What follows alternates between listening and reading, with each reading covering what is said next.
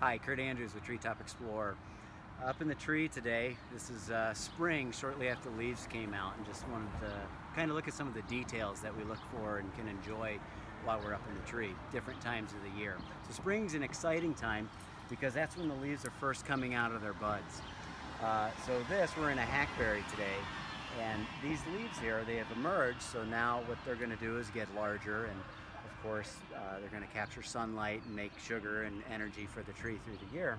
But they're real tiny right now, so it's kind of neat to get up here and see them at this stage. Other details that we might find up here on bark, we might find moss or lichens, and lichens are a pretty interesting thing because they're a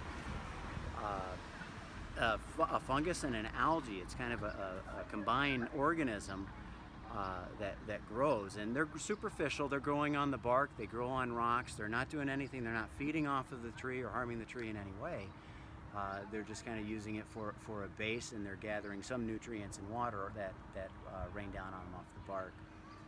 In some trees, maybe they're in bloom at this time or they finish blooming, and what you have is a fertilized flower then eventually turns into a fruit. So fruits are going to start developing on our trees.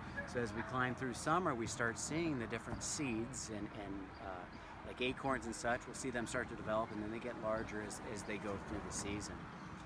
So again, spring's an exciting time to be up in the tree because everything's kind of coming alive. We had a long winter, and it's great to see the green come back on the trees. And so anytime, just a wonderful time. We've got an ant walking down right here. I don't know if we can see him, but we see all kinds of little critters up in the tree. As we get into it, more insects are going to start hatching out, and then you might find some caterpillars and spiders and all kinds of neat stuff.